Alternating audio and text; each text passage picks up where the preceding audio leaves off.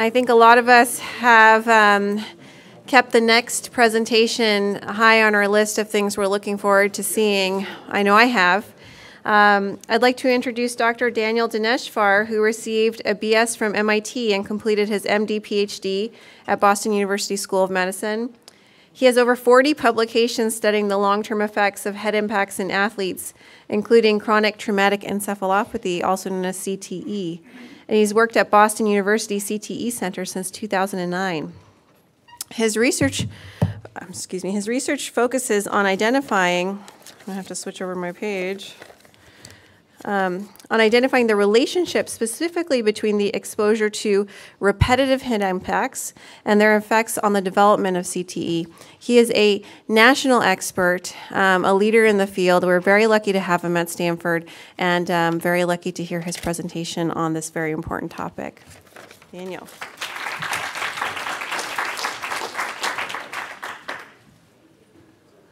Thank you, Dr. Limber-Brown, for that excellent introduction. I really appreciate it, and thank you to you and to Dr. Gajar for this amazing conference. It's so great to see so many people interested in traumatic brain injury, concussion, and their long-term effects in one room. People from all over the campus, from all over the country, and I think that these kinds of conferences, getting these brilliant minds together, are the way we're going to ultimately be able to address some of these major issues and ultimately cure these diseases. So that's great to see. At the outset, I wanted to properly frame this talk by telling you guys that for years I had probably one of the worst jobs possible. You see, it was my job to find out whenever anyone died in this country that played sports so that I could look up their next of kin's contact information and give them a call out of the blue. I hated making those calls. But we had to do that to determine whether or not people were interested in brain donation so that we could find out the information that we have found out. So when we talk about things like that we found CTE in 110 out of the first 111 NFL players we studied, it's important to remember, to not forget that every single one of those brains was a person who passed away, often too soon and always tragically. And it was a phone call that was made in a family that generously agreed to donate, and I don't want to lose sight of that. So let's talk about one of those individuals. This is Dave Duerson. Now, Dave was a larger-than-life person really at a younger age, the youngest of 4 kids growing up in Muncie, Indiana. He was a standout athlete, but in addition to earning 10 varsity letters in high school and doing very well as an All-American athlete in high school, he also was in the National Honor Society, and he was constantly looking at what would happen after football for him. So he had his pick of the litter for colleges to go to, including a lot of football powerhouses, but he chose to go to Notre Dame because he thought that that would give him the best opportunities going forward. And in fact, he made the most of his time at Notre Dame by interning for Senator Dick Lugar and getting an econ degree, in addition to being an All-American twice. So really an incredible athlete. He ended up going to the NFL, playing for about a decade, 11 years total, for the Bears, as a safety, for the Giants, with the Cardinals. And during that time, he was not only a great football player, winning a Super Bowl twice, and being on the Pro Bowl 3 times, but he was also just a great person to be around. He was the 1987 NFL Man of the Year as well. He played in the era before these folks made a whole lot of money, though, so after he retired, he ended up starting a couple of businesses, and at one point was actually worth $40 million. So did really well. He actually got an executive MBA from Harvard as well. Everything was going quite well for him until his 30s or so. He started having problems with his mid-late 30s, having problems with his finances. He started making bad business decisions. He ended up actually declaring bankruptcy, but in addition to that, he started changing in terms of his personality. He started becoming first verbally abusive to his wife, ultimately physically abusive, and they became estranged. He was also verbally abusive to his kids. Ultimately, they got divorced, and things were kind of spiraling out of control. And unfortunately, around at the age of 50, he wrote this note before taking off all of his clothes and lying down in bed, pulling a sheet over his chest, and shooting himself. So we'll talk in a little bit. I'll show you what we found in his brain after it came to us, but that's the issue that he thought that he had, was CTE. So let's back up and take a look at what he thought he had. So we've long posited that there's a relationship between head trauma and multiple neurodegenerative diseases. Alzheimer's disease has been implicated with repetitive head impact, as well as Parkinson's disease and ALS. Now, the bulk of the research supporting the link between these studies has been epidemiologic research and not based on neuropathologic analysis. So for all of these diseases, for example, for Alzheimer's disease, when someone's diagnosed with Alzheimer's in life, they're given a diagnosis of possible or probable Alzheimer's disease based on the presence of biomarkers. But the true diagnosis of the disease isn't made until someone passes away. And ultimately what we found, unfortunately, in our cohort, is a lot of individuals diagnosed with these other diseases in life actually neuropathologically had CTE. So what is CTE? Well, CTE is not a new disease. It's been around since the 1920s. It was first described in JAMA by Harrison Martland in 1928. And it's had a lot of names over those 90-plus years. It's been called dementia pugilistica, being punch drunk, and in the 60s it took on the name chronic traumatic encephalopathy, or CTE for short. But as of 2008, so really the 80 years after Harrison Martland described CTE, there are only 45 cases in the global literature of reported chronic traumatic encephalopathy. The vast majority of these cases of CTE were in boxers, and that makes sense because this was considered the dementia of pugilists, dementia pugilistica. But what you can see here is your brain doesn't care what hits it. So if you're at risk, if you're experiencing repetitive hits to the head, you're at risk of developing CTE. And that's why CTE, even before 2008, had been found in other individuals, victims of domestic violence, in military vets. Famously, actually, in the literature, there was a circus clown that was repetitively shot out of a cannon who developed CTE. Again, your brain doesn't care how it's getting hit. If you're getting hit in the head repetitively, you're at risk of developing this disease. So there are 45 cases in the first 80 years of CTE, and we started our center in 2009. And for the current status of the brain bank, we have over 700 brains of individuals who had exposure to repetitive head impact, 732 as of this morning. Who were exposed to repetitive head impacts and who've been neuropathologically evaluated or are undergoing an evaluation if it's not complete yet. We published the first 85 donors to our brain bank in the journal Brain in 2013. Of those, 67 had CTE. And we published the first 202 football players who donated their brains to us in JAMA in 2017. 177 of them had CTE, and 246, so another 40 or so football players in Annals of Neurology a little later, 211 of whom had CTE. So what is this disease? I promise I'm not going to do too much at the cellular level, but let's take a look at a cartoon of a neuron here. So to orient you, you have your dendrites on the left, the soma, the axon in the middle, and then the synapse on the right. So you have your electrical signal being converted down into a chemical signal and being transmitted into other cells. But something about the concussions, as we've been talking about all day today, that mechanical or stretch injury causes disruption of the cell membrane, and you end up having a massive efflux of potassium from the cell and influx of calcium, causing unregulated depolarization. Now, when that happens, you have a deficit of metabolites, and as a result, you have what we believe are the symptoms of a concussion. Now, it can, in the vast majority of cases, as we learned earlier multiple times today, concussions resolve spontaneously, and especially with rest. So it can take many days, rest from contact, I mean. It can take many days for the symptoms to resolve, but ultimately we expect concussions to return back to normal. But the key point here, and what I want to distinguish, is that concussions are not necessarily the same as CTE, not necessarily related to CTE. A concussion is a hit to the head that results in symptoms. So I can get a 50G impact to the head, and Dr. Gajar can get a 50G impact to the head, and they're the exact same hits to the head. And I have symptoms and he doesn't. I had a concussion, he didn't. But it stands to reason that if those hits continue to happen over years, the asymptomatic hits might still have long-term sequelae associated with them. And that's in fact what multiple studies have found even outside of the realm of CTE. So there are, in say a given football season, there can be 1,000, upwards of 1,500 of these asymptomatic hits that occur to a single athlete over a season. And when you aggregate that over seasons, it makes sense that that might have some problems associated with it. And in fact, there are some of those problems associated even in the near term. So there have been deficits shown on neuropsychological testing associated with more hits to the head based on helmet sensor data. There's also been changes in functional and structural imaging associated with these hits to the head.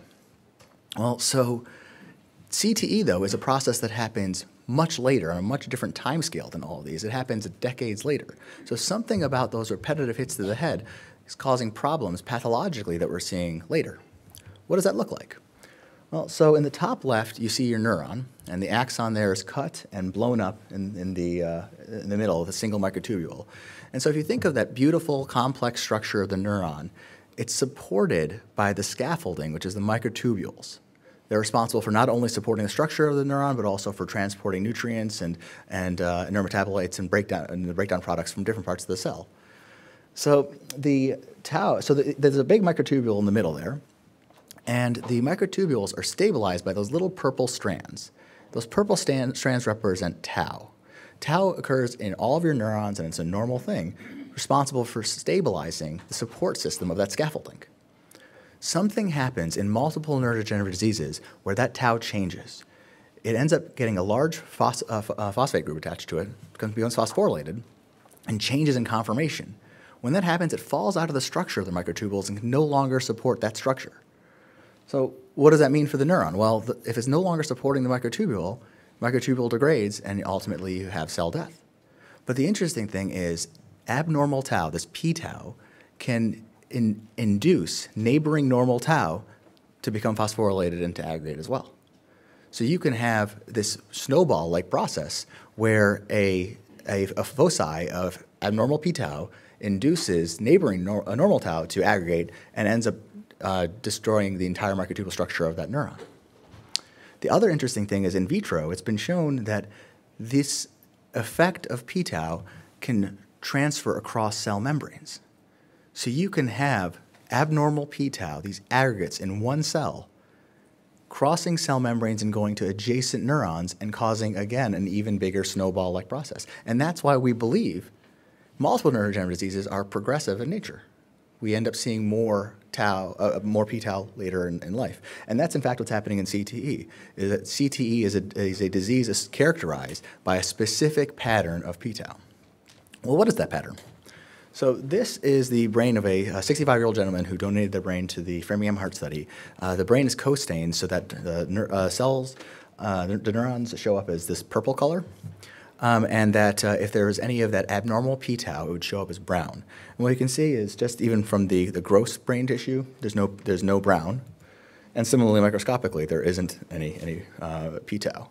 And there shouldn't be any p-tau in the normal brain of a normal person. In fact, we have the brains from the Framingham Heart Study in our brain bank, and we don't see this in normal individuals. This is an age-matched individual, 65 years old, played in the NFL for a little over a decade. So what you can see, you don't need a microscope to see that there's a whole lot of p-tau here.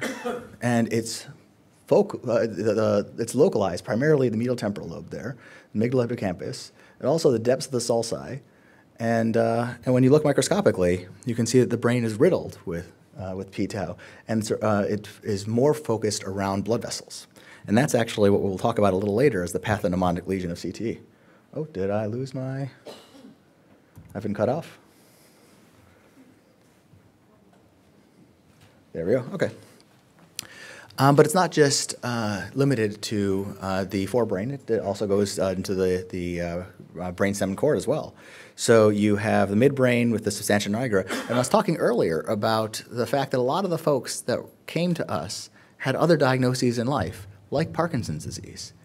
It makes sense that in some subset of our folks, we see a lot of p-tau in the substantia nigra, one of the regions implicated with Parkinson's disease, but we're not seeing alpha-synuclein, Lewy bodies, any other, or amyloid. We're not seeing any other proteins associated with other neurodegenerative diseases. And it also goes then in some cases, into the cord as well. So we ended up coming together and defining the pathognomonic lesion of CTE being that paravascular deposition of tau, meaning tau that's predominant around blood vessels. And we published that in 2013. And then we ended up getting a program project grant from the NIH to basically prove it. So the NIH identified the world's leading tauopathists. We had 25 cases of every tauopathy possible from Alzheimer's disease and CTE all the way to the Parkinson's dementia complex of Guam, right? So it's we had everything associated with tau, and we sent them the diagnostic criteria for those other diseases and for CTE, and they were blinded to everything, including age of the decedent, which they hated. They didn't. I mean, if you've ever worked with pathologists or radiologists, they're doctors. They want to have some clinical information too, but we didn't give them anything. And we asked them, based on these criteria, what they found. And there was a kappa of 0.78, which is a remarkably a substantial agreement between them on the diagnosis of these different diseases, based only on those criteria that we proposed in 2013.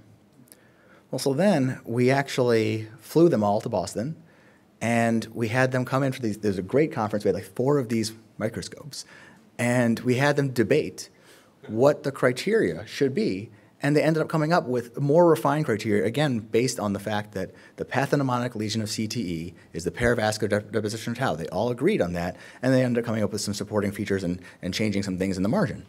And at this point, so once this was published, there's no longer any question. CTE is a distinct neurodegenerative disease that's characteristic and identifiable, and you can, in fact, diagnose CTE pathologically in the presence of other diseases as well. So you can say someone has Alzheimer's and CTE pathology because they have some of the Alzheimer's-like lesions and some of the CTE-like lesions.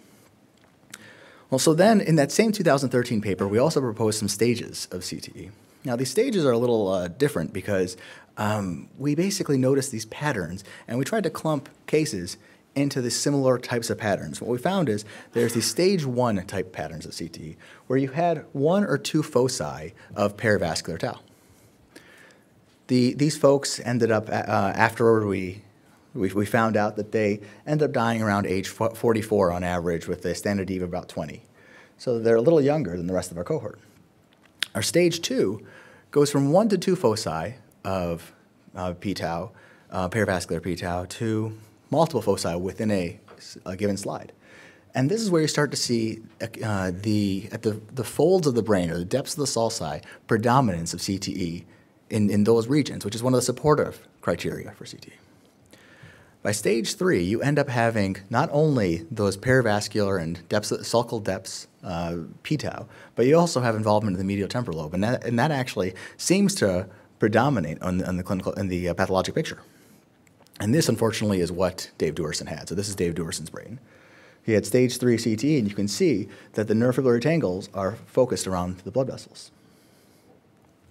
And then stage 4 is where you have massive widespread atrophy. So these are 2 separate cases, and the top case actually might not look that different than the stage 3 case, except you can note that there's a lot more atrophy even in the gross setting, and especially in when you look in their slides. There's been a lot of cell death and clearance of the p-tau. And then, of course, you have a lot of white matter involvement in the lower case, so just massive neurodegeneration.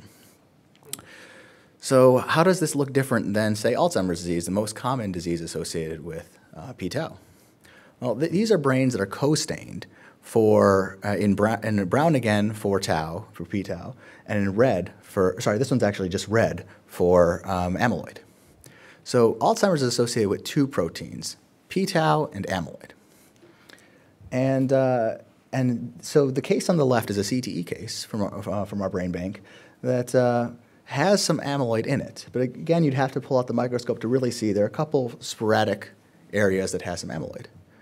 So while about half of our cases of CT have amyloid in them, that's the amount of amyloid we're talking about. It's very different than the amount of amyloid in an Alzheimer's case on the right. And then if you co-stain, so these cases are co-stained in red for amyloid and brown for tau. A normal brain has neither. A CTE case has only the p-tau, and the Alzheimer's has p-tau and amyloid. Interestingly, you can even see in this section, though, that the distribution of the p-tau is more diffuse in CTE, whereas it tends to be laminar or bilaminar depending on the region of the brain you're in for Alzheimer's disease.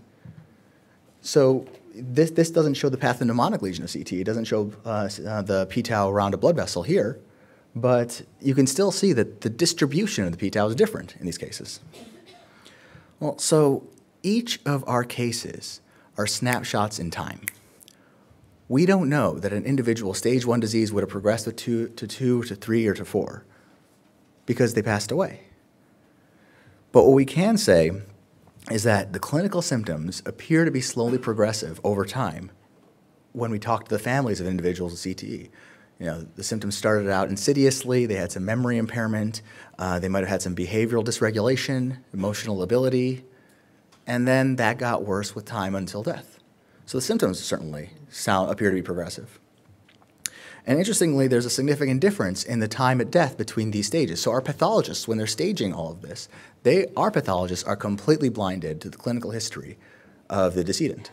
They don't know whether they're getting a person from our CTE, from NFL, a military vet, a young suicide. They have no idea. And they're staging these cases, and there's a statistically significant difference between the individuals that die at different stages, that are staged at different stages of disease, with about a decade between each stage. So again, we don't know that someone with stage 1 disease would have progressed to 2 or 3 to 4, but there is a difference in their age with time. Now the symptoms get a little tricky then, because we can diagnose the pathology, it's there. But knowing how that pathology relates to symptoms is a big question. It's hard to say. And that's actually about 1/3 of my dissertation was focused on trying to figure that out.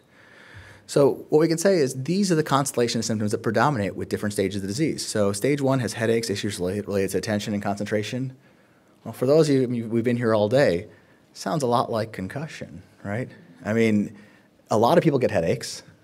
Some people have issues with attention and concentration. For me personally, I find it hard to believe that the 1 or 2 foci of p-tau that we're seeing are necessarily related to these symptoms that we're observing in early stage disease. Similarly, in stage 2 disease, you're getting a little more pathology, but still, it may not be related to that pathology. There could be other factors related to the repetitive head impacts besides the p-tau, besides the CTE, that's causing the symptoms that were observed in these individuals while they were alive.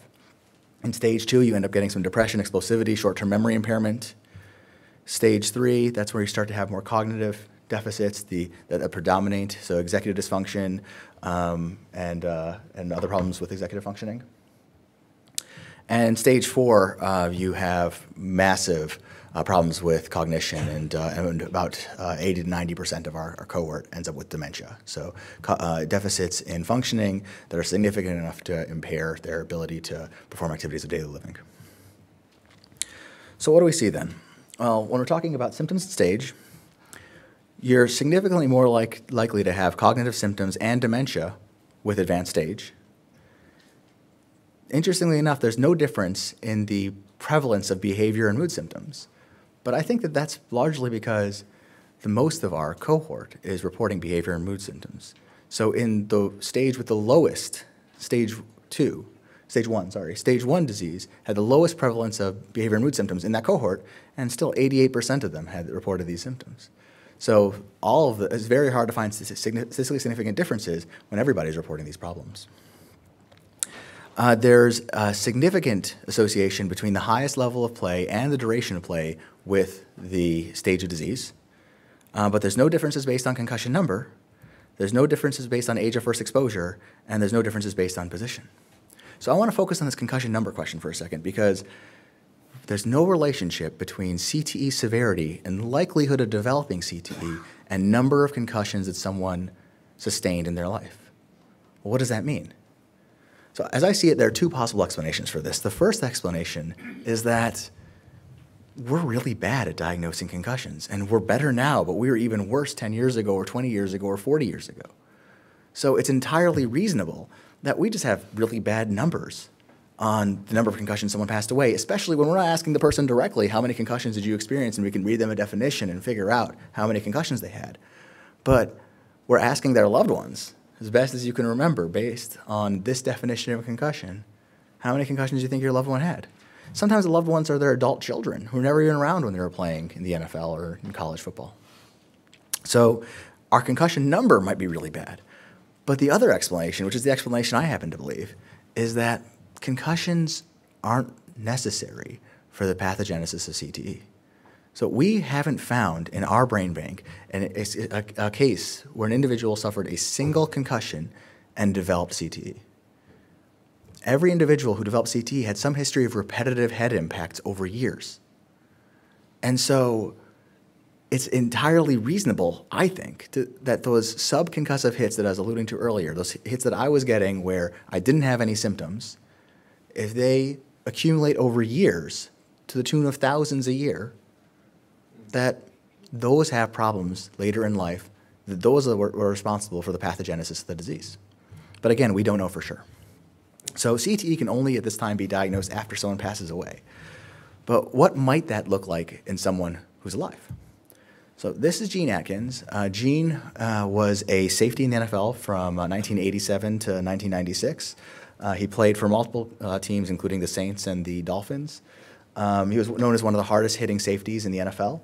And unfortunately, around the age 40, he started having some problems, actually a little earlier than 40. But at age 43, he ended up coming into Boston and seeing us. So while we can't diagnose CTE in life at this point, there clearly are problems in a number of these individuals.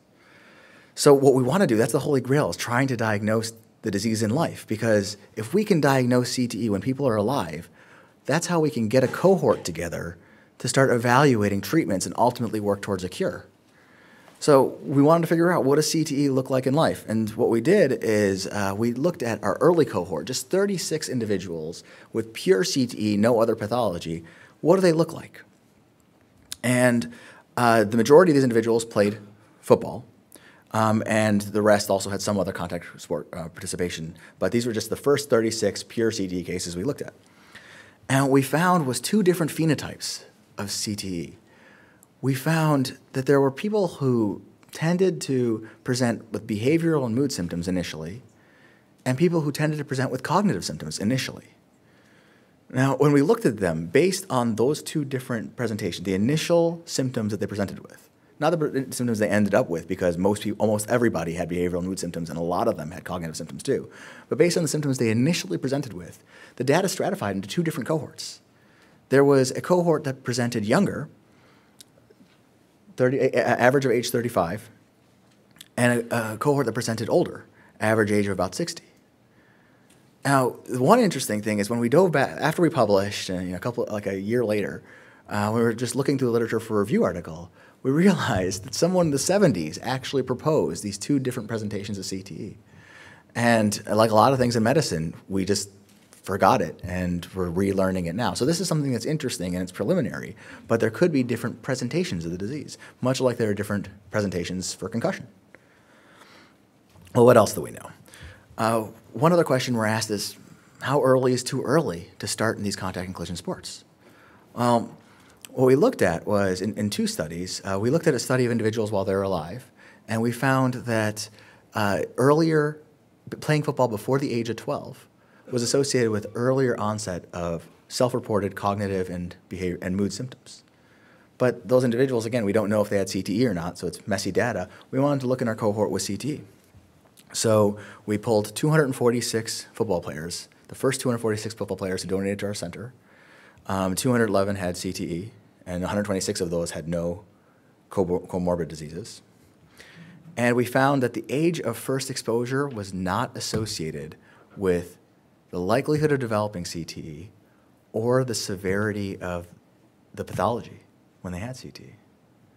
But individuals who started playing earlier had earlier cognitive symptoms and earlier behavior and mood symptoms as reported by their loved ones. Remember, this is a different cohort than the in-life cohort. We found the exact same thing. When we were asked them themselves, they self-reported earlier onset of symptoms. When they died, their families, different cohort, families reported that they had earlier onset of symptoms. But there's no difference in the amount of pathology in their brains, controlling for the age of death and controlling for the total years that they played. Also, yeah, the cognitive symptom onset earlier. So how do we reconcile that? Well, and we eliminate the people without pathology that's the same as other pathology besides CT, found the same thing. So the way that I wrap my head around this, and again, this might not be accurate, is that there's this idea in neurodegenerative diseases called cognitive reserve. And the way it works is that individuals with high cognitive reserve are seen as it's like a marker for resilience of the brain. So your brain is able to map around areas of pathology, route around them, and you're able to compensate. Well, And the way this manifests is, for example, if you have two people, one with normal cognitive reserve, as time goes on and the pathology continues to progress in, say, Alzheimer's disease, it's well documented that they continue to progress, get worse. But with someone with high cognitive reserve, as time goes on and the pathology gets worse, they're actually more or less the same. Not much changes until you hit an inflection point where the pathology gets severe enough that they're no longer able to compensate for it, and then they have a much more serious and severe decline. That's the idea of cognitive reserve. And the thought here is that age of first exposure might be an inverse indicator of cognitive reserve. Basically, if you're hitting a brain repetitively at a young age when you're responsible for axonal pruning and a host of other developmental factors, that you're interfering with the ability of that cognitive reserve to form. And so that's at least our theory of what's going on. All right, and as I mentioned multiple times, we can only diagnose CTE when it passes away, and we're working on trying to figure out how to diagnose it in life. So we published a paper last year where we looked at CSF levels of a protein called CCL11, and we found that CCL11 levels in the CSF were higher in individuals that had CTE. Now, the beauty of CSF is we can undergo a spinal tap relatively easily, and that'll give us direct information potentially of whether or not someone has CTE. Now, this is a preliminary analysis, but it's something that's promising. And just 2 weeks ago, my colleagues in Boston published a paper in the New England Journal where they reported their findings in PET imaging. So there have been 7 studies looking at about 75 subjects. And the most recent one was a study looking at 26 former NFL players and about 30 controls. And these NFL players all had behavioral, mood, and cognitive symptoms, all 3, because we wanted to make sure that everybody in that cohort was at the highest risk of having CTE. So they all played for at least 15 years. They all had symptoms in every domain potentially associated with CTE. And we compared them to controls who had no contact sport exposure. And what we found is using a marker that was created for diagnosis of Alzheimer's disease called flotazepine.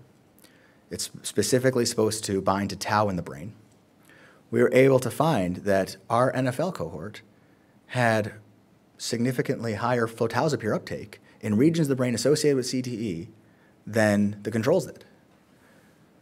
But on top of that, because a lot of diseases have tau, most commonly Alzheimer's disease, we wanted to make sure, what if these folks just had Alzheimer's disease? So on top of that then, my colleagues used florbetapir, which is a specific marker for amyloid, or A-beta, to see if these brains lit up with A-beta, and they didn't. Only one of the NFL players had A-beta uptake. The rest of them only had tau uptake in regions of the brain associated with CTE. Interestingly here, there was no relationship between the total tau, flotazepine uptake, and their performance on neuropsychological testing. Now, this was limited just to all of these individuals had significant reports of cognitive problems, of behavioral problems, of mood problems. So I think the problem is that there's just too narrow a band. But there was a direct relationship between the total flotazepine uptake and the total number of years of play that these guys played. All right. And then there's questions of how common CTE is. So this was another third of my dissertation, trying to figure this part out. And as I reported earlier, we found CTE in the first 110 of 111 NFL players in our cohort. And some folks, some epidemiologists published separately in Neurology an analysis of our report and found that that represents 10% of all NFL players who died during our study window, meaning that if every person who played in the NFL and died, whose brain was not studied by us, if they were all 100% clean, had no CTE, then the minimum prevalence at death of CTE in NFL players is 10%, which is a remarkable statement because The Alzheimer's disease centers, the 31 federally funded Alzheimer's disease centers, 29 or 31, regardless, the federally funded Alzheimer's disease centers, they have about a sensitivity of somewhere around 80%, 85%, and a specificity of about 75% in the diagnosis of Alzheimer's disease of individuals who've come in to their center for multiple study visits oftentimes when they're diagnosing Alzheimer's disease pre-mortem and then when it goes to pathologic analysis. So that assumption, the 10% assumption, is assuming that the lay families of our donors are better at diagnosing CTE, distinct from other neurodegenerative diseases, than neurologists and experts who study this for a living and are performing neuropsychological tests with the person in front of them. Doesn't make a whole lot of sense. Okay, but maybe CTE is really common pathologically. Well, so there was a Mayo study where they looked at, they had 2,000 neurodegenerative disease brain donors, and they went through their database and they found 66 of them that had a history of contact and collision sports. And so they wanted to look at their brains compared to some controls.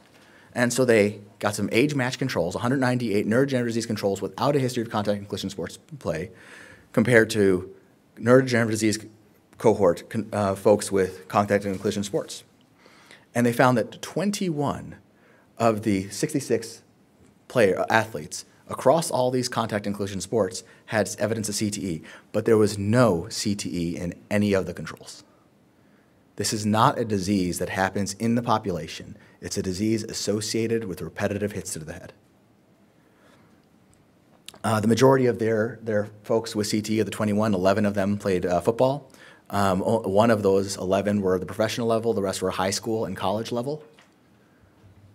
And of course, there was a smattering of high school and collegiate level contact and collision sports athletes that did not play professionally amongst the folks that did not have CTE. Okay, and last month, there was a study out of Europe where they had a population of a sample of folks who, just a community-based sample of individuals who were recruited for a different study, cohort population whose brains were donated, and they analyzed them for the presence of CTE.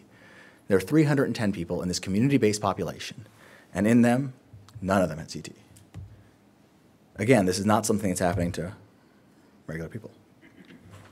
So what do we know overall? We know at this time CTE can only be definitively diagnosed postmortem, although we have some really interesting, promising things in the horizon. And we know that nearly every individual ever diagnosed with CTE has had some history of repetitive head impacts, not single TBI. And those head impacts, again, your brain doesn't care what hits it. That can be from sports, it can be from occupation, it can be from other sources. We don't know what the clinical presentation of CTE is. And we don't know, again, how to diagnose it in life, but we're working on it. This is a huge team. This is only some of the group. This is actually probably about 5 years old now, so there's even newer people who are doing a lot more work than even I did. And with that, I don't think I have time for questions, but if I do, I'd be happy to take some. I do? Yeah.